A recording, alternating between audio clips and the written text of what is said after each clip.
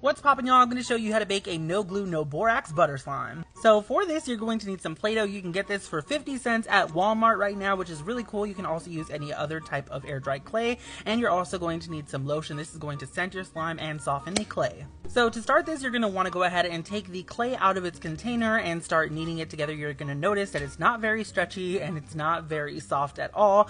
We're going to fix that with that lotion, so do not worry. All you're going to do is take the lotion and add it in a little bit at a time and just mix it in and knead it into the clay until you get your desired texture.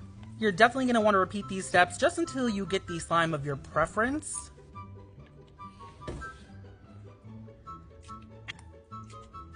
And when you're done with these steps, you're going to get a really creamy and spreadable butter slime that you made with no glue and no borax.